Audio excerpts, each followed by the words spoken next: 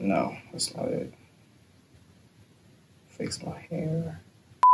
Okay, girl.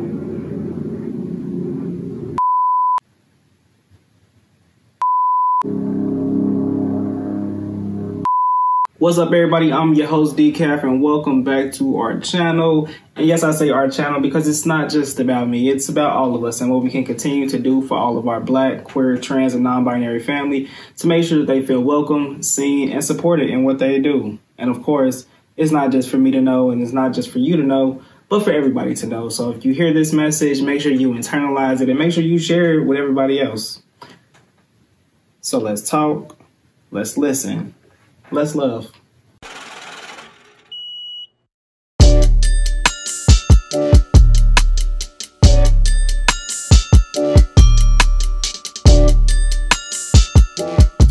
And you know we back with some housekeeping rules because sometimes y'all just don't be listening. And if I'm talking to you, you know I'm talking to you. But if not, then you good in my book.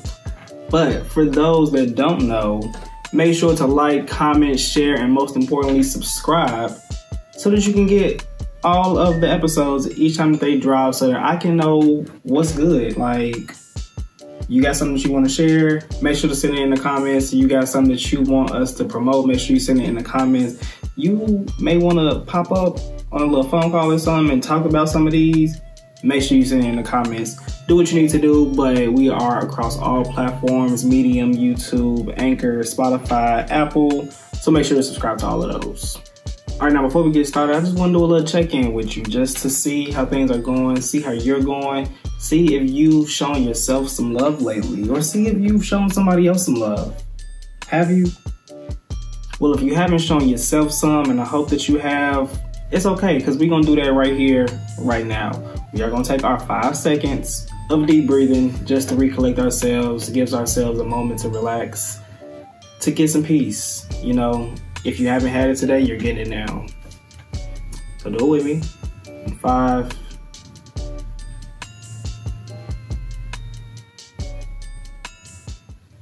Up next, we have the song of the show where I try to put y'all on to some real cute music by a Black queer artist, old or new. If you haven't heard it before, then you heard it here first. So today's song of the show is Ass Like That by Victoria Monet. If you haven't heard of Victoria Monet, then you're probably missing out because the girl's good. The album Jaguar has been in rotation since it came out because that's where this song is from, that album. So if you haven't heard it, go check it out. She is a pop and R&B singer and songwriter that was born in Georgia but raised in Sacramento, California. One of the more popular topics of people that she's written for involves Ariana Grande, Lupe Fiasco, and Janelle Monáe. So not only does she write these incredible songs for herself, she also writes them for other great and talented artists and also her best friend. She was also the opening act for Fifth Harmony. Yeah, there's a reason I walk like this. I walk like this. I just send a video. I don't edit my pics. I work for it. I'm on my shit. And when I'm walking by, I know. And remember, if you want to hear more of this song, make sure to subscribe to the Closet Unlocked newsletter so you can get exclusive access to the playlist that this is on.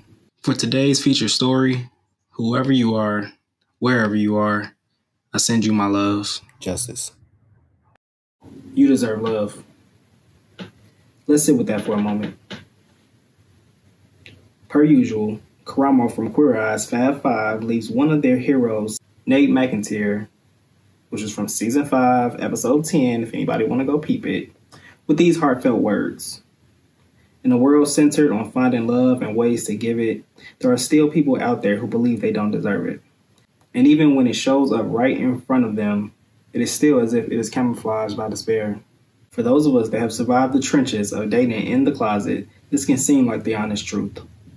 Blinded by judgment and confusion, we are taught to ignore the part of us that makes us whole. Pressured by the peers of our surroundings, we are expected to find attraction within limitations. Extending our boundaries for those who do not deserve our love, we forget to give ourselves that same grace. Now, let's be honest, dating in general is hard. No matter if you are straight, gay, bi, pan, or however else you choose to identify, finding someone that shows you that you deserve love can be the hardest part. Now imagine going through all of the emotions and emotions of dating only for it to end while not being able to share it with anyone. Harboring the secrets of your bed and the heartbreak in your soul, shielding yourself from the impact of ridicule and shame from those who claim to love you. Like others, I was living in a constant state of anxiety, worried that one day I too could be exposed for all that I am, risking my chances of ever finding love. Afraid that simply being me wasn't enough to experience genuine pleasure and affection. That was until the day that I had to ask myself the important question: what do you do when your chances of love run out? Surprisingly, I didn't have an answer for that one.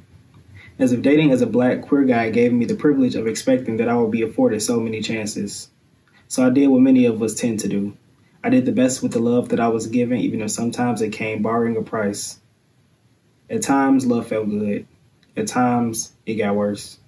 At times, it wasn't even about the love at all, but about the potential that came along with it. Worried about not being outed for being in the closet, I gave up on any potential chances of love.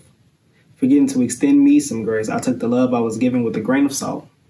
I spent so much time trying to create a version of myself that everyone could love that I didn't even take the time to realize what that looked like for me. Out of all of the entanglements that I have been in, there was one that just really, really bothered me. When I had first met this guy, I didn't know what to expect. It started as your typical millennial hookup. We liked a few photos on Instagram, linked up in person, and then we continued to spend time together. Even though I was only 18, it didn't take long for me to realize that he was crazy. About a month or so into us talking or dating or whatever else the kids call it nowadays, this man began showing his true colors. Then over the course of the next few months, I began to see what those colors meant for me. They meant that I needed to get out of this situationship ASAP. Over time, he had become overly controlling, demanding, possessive, and in some cases, more physical. I had never had this much freedom to date before, and sure as hell wasn't prepared for all that this man came with. I'm just glad that I realized what was happening before it was too late. Him randomly popping up on me at all times, okay, I could deal with that. His need to always know what I was doing and where I was at, I had to get used to that. His interjection with the business and activities that I had with my friends, I did not need that. Him holding me hostage and refusing to take me home, I did not like that. Him physically putting his hands on me multiple times, I did not fuck with that. That was all it took for me to realize that this was not the love I deserved. I knew that there were people out there who didn't camouflage their love for me. I just had to embrace my surroundings to find it. In an article written for BBC, the author discusses the double closet phenomenon. This happens when queer victims of abuse are reluctant to report these incidents because they are afraid of being outed to the public. Whether it is by force or choice, coming out can be a very intimate moment, and not having to do so under such extreme conditions is more ideal, especially in terms of dating. Was I afraid to cut him off? No. Was I afraid to tell others? Yes. However, it was because of those closet moments that have brought me closer to the grace and love that I deserve. If it was not for him overextending himself into my life and relationships, I probably would not have come out about my sexuality to some of my closest friends that soon. If it was not for them allowing me the space to confide my secrets and heartbreak, I would not have known that I had more chances to find love. If it was not for the strength needed to get myself out of a foul situation, I would not have found the courage to live as liberal in my truth as I am today. Even though this somewhat worked for me, the only healthy way for a queer person to come out is to allow them to do it on their own terms. Regardless of how any other people feel they should live their life, that choice is theirs. Not their family members, not their friends, and not their partners. If you are in a queer relationship with someone who may still be or are finding ways to survive in the closet yourself, then there needs to be a conversation had around what the collective boundaries are, such as topics suggested by the book Love is Respect. You never know what someone may be going through or what their needs are at that moment. When it comes to making life-changing decisions, the only person that is able to make them for them is them. They do not owe anyone else the opportunity to tell their story for them. It is not your luck to bet on. So to those still searching for their chances, understand that you still deserve love. You deserve to be extended grace to figure yourself out. You deserve to not be judged or pressured into living a life that was not designed for you. You You deserve to find strength in the relationships that embrace you. You deserve to cut someone off that harms you and not feel bad about telling a story about it. Those stories always matter. Your story matters. Now that one probably should have came with a slight trigger warning, but it was needed. It was needed to be said. It was needed for the conversation to be started because, again, these are experiences and moments that a lot of people may experience that we just don't talk about enough. So if you would like to share your story, you can send in your anonymous submission to our survey found in the description, as well as across all of our platforms. For those that have submitted, thank you for your honesty. Thank you for your transparency. Thank you for your courage. Thank you for showing others the strength that comes with these journeys so that they know that they are not alone in theirs. Thank you for being you, and thank you for being here. Because here, your story matters.